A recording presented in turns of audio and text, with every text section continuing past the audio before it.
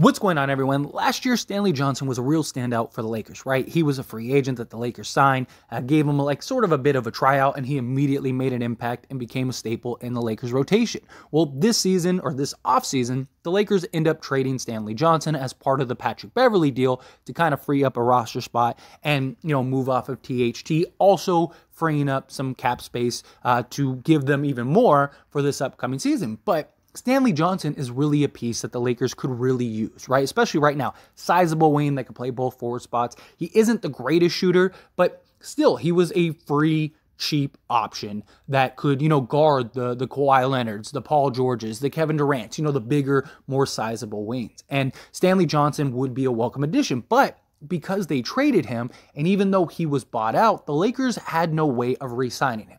They couldn't do it because of certain rules due to the CBA, where you can't sign a player that was traded if you were the last one to trade him. And, well, the San Antonio Spurs ended up signing Stanley Johnson, which opened the door potentially for a Stanley Johnson return, which many people would love to have. Because now, if the Spurs end up waiving Stanley Johnson, now the Lakers weren't the last team to have him prior to the waiving, that they would be able to then re-sign Stanley Johnson. But another alternative that may be one of the reasons the Spurs even signed Stanley Johnson to begin with, based on just kind of rumors. We don't know for certain, but that's kind of what all trade rumors are, right? All trade speculations are just murmurs and just talks about, oh, maybe this will happen or maybe this will happen, or there are discussions. But we do know the Lakers and the Spurs have had several discussions about potential trades. And one of the trades that the Lakers have talked about is, Josh Richardson, Doug McDermott, Josh Richardson, or Jakob Poeltl. The Lakers are currently shopping Patrick Beverley, Kendrick Nunn, and a first-round pick to various teams to try to get the best package in return. Now, Jakob Poeltl makes a lot of sense, especially with Anthony Davis's injury, right? Anthony Davis being out, you get a guy like Jakob Poeltl who could come in, play the center spot, a low post threat that you could dump the ball down to. He's an excellent passer for a guy of his size. He's in the Spurs system, so he's an unselfish guy that can move the ball. Great interior defender. Richardson, he's a KCP type player, right? Got good wingspan, not the biggest body, but still, he's would be a solid 3-and-D shooting guard that could really help and kind of round out the roster. But even if you did do this deal, Josh Richardson, yes, he could play the 4 in spots, but it's kind of like another Walker playing the 3. My apologies, the 3 spot, right? But he would be kind of like another Walker playing the 3. He's not really sizable for the 3 spot. He's more suited for the 2 spot, right? The 2 guard, but he could play the 3 in spots if you needed him to. Well, if the Lakers could get Stanley Johnson in the trade back as an add-on, then that would make a lot of sense, right? So Josh Richardson, Jakob Poeltl, and Stanley Johnson could be the 3 pieces coming back for Patrick Beverley, Kendrick Nunn, and maybe you throw in JTA or a Damian Jones or something like that, especially if you're getting a center. Or they could even do, McDermott and a Josh Richardson, and then also bring in Stanley Johnson.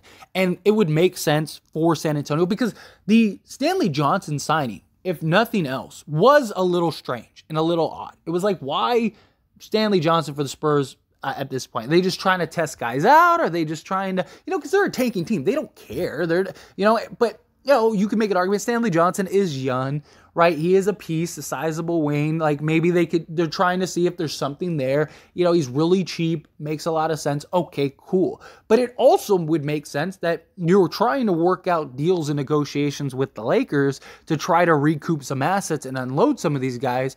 If the Lakers were like, hey, Stanley Johnson is a free agent, we'll give you one of the first-round picks if you go get Stanley Johnson, sign him to a vet minimum deal, and then add him to the package, and that could be something that could happen. Now, you may be thinking, well, then why hasn't it happened yet? Well, it may have already have happened if Anthony Davis didn't get injured, right? So it happened, and then the next day, Anthony Davis ends up getting hurt. So that becomes something that now, do you try to go get Jakob Poeltl, right? Maybe San Antonio wants more for Jakob than maybe a Doug McDermott, Josh Richardson. That could be something. Maybe they had another deal worked out, or they could just be still in the negotiation stages. And the Spurs sign Stanley Johnson because maybe they're interested in him, but they wouldn't mind having him be an add-on for the Lakers if a deal was potentially to get done. Again, it's all just speculation, just like anything else, so this may or may not be a thing, but it does fit, and it would kind of give the Lakers all the pieces they need, because you'd get a 3-and-D shooting guard that could play the small forward if you need to in pinches. You get a center that could come in and either start alongside Anthony Davis, come off the bench and back up Anthony Davis, and then you could have LeBron play the 3 if you wanted to, right? So now Stanley Johnson, he's your backup 3 rather than your starting 3.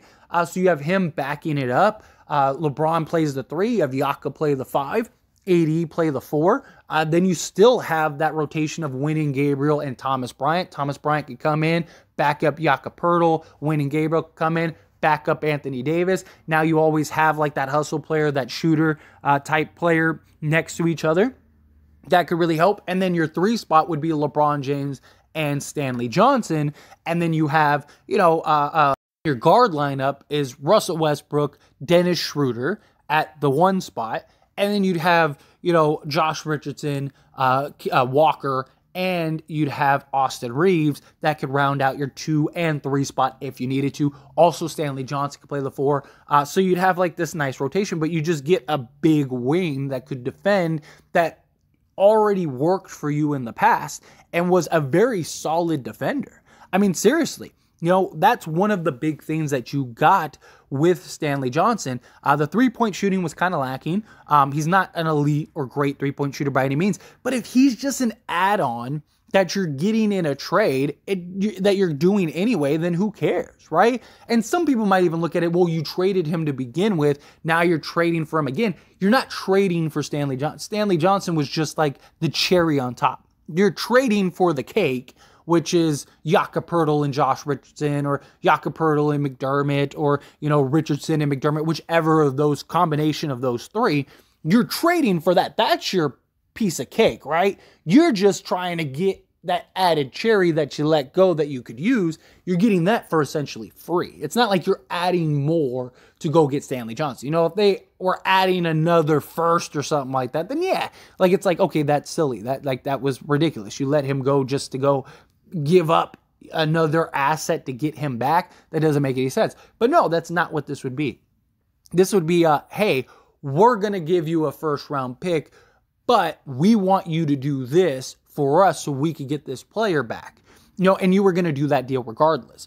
So the Spurs are just kind of doing you a solid. Maybe you throw in, a 2nd-round pick, or maybe you take off some of the protection, right? So let's say it's top 10 protected. Spurs want top 5 protected or something like that. And they're like, okay, well, we'll make it top 5 protected, but we want you to go sign Stanley Johnson, and then we'll make a trade for Stanley Johnson too. We want you to add Stanley Johnson, and his contract's, $1.8 million or whatever. So it's not like it's going to make a huge difference. And like I said, you could, if you need to, you could throw in a JTA, you could throw in a Damian Jones, you could throw in pieces that you need to go make that work if you needed to. And you could just do an even swap. Spurs, they're a tanky team. They don't care. And worst case, if you don't end up trading him to the Lakers, you try him out. If he works, great. If not, you waive him, and then maybe the Lakers could re-sign him, right? Because at that point, then you'd be in a position to be able to re-sign him. So it is very interesting, and it is at the worst. It's a very curious kind of thing that the Spurs did, because it's really, why did they bring in Stanley Johnson out of all teams, out of all scenarios? Yeah, he's young, but he's not that young, and it's you have a good young core already that you're trying to build on, and you're trying to tank, you're trying to go get, not that Stanley Johnson's going to move the needle, right? It's not like Stanley Johnson's coming in and, the Spurs are going to go from the worst team in the league to one of the best teams in the league. That's not happening. But it was why you add in that piece. And especially if you waive him, the Lakers are probably going to try to sign him anyway. So it's oh, well, it makes sense if they signed him to try to get a little more out of the Lakers. That is something that could make a lot of sense. But anyway, as always, this is a discussion, so I pass the question on you. Let me know your thoughts and opinions down in the comments below. What do you think? Do you think, yeah, if you can, that makes a lot of sense.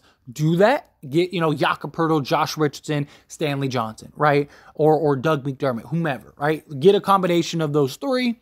Get Stanley Johnson as the add-on. That makes a lot of sense. Now you're off to races. Now you got your, your sizable wing. You got your 3-and-D shooting guard that can play the 3 spot if you need him to. And then you got your low post center that can kind of help while Anthony Davis is gone. Is that something you'd be interested in? However you feel, whatever your thoughts are, good, bad, ugly, somewhere between. I'd love to hear them. Let me know down in the comment section below.